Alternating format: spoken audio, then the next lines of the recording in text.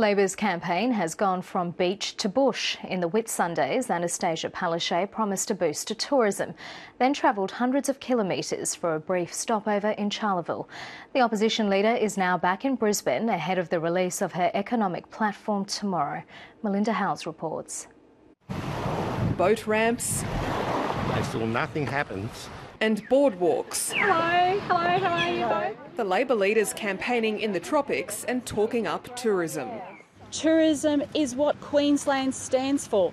We need to make sure that we grow this industry, grow the jobs. Anastasia Palaszczuk is promising a $40 million cash injection over 4 years. I've been listening to the tourism stakeholders and they have told me that extra money will bring in the extra visitors. Labor's trying to win back the seat of Whitsunday, having lost it in 2012. The opposition's also headed west into safe LNP territory.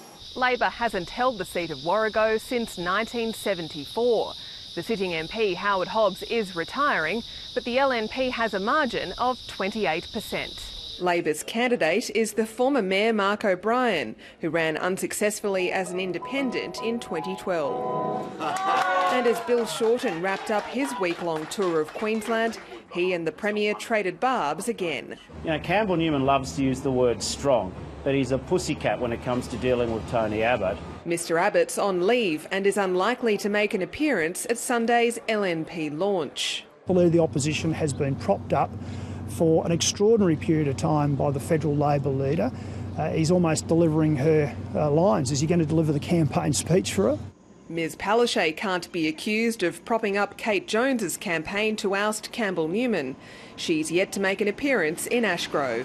Melinda Howells, ABC News.